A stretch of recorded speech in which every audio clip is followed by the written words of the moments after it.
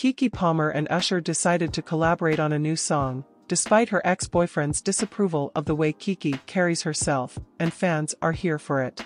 Keke's then-boyfriend Darius didn't take well to his baby's mother dancing and singing on stage in a risque outfit with another man.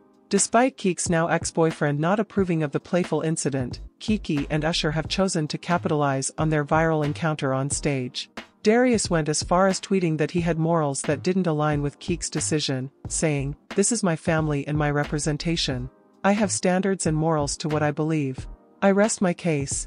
The music video itself is a diss towards Keke's ex, as the whole concept of the video is about a woman who slept through Usher's concert and dreamt about the opportunity of singing with him. Damn it, I missed the show. Shit, I'm so tired. I'm a mother, after all.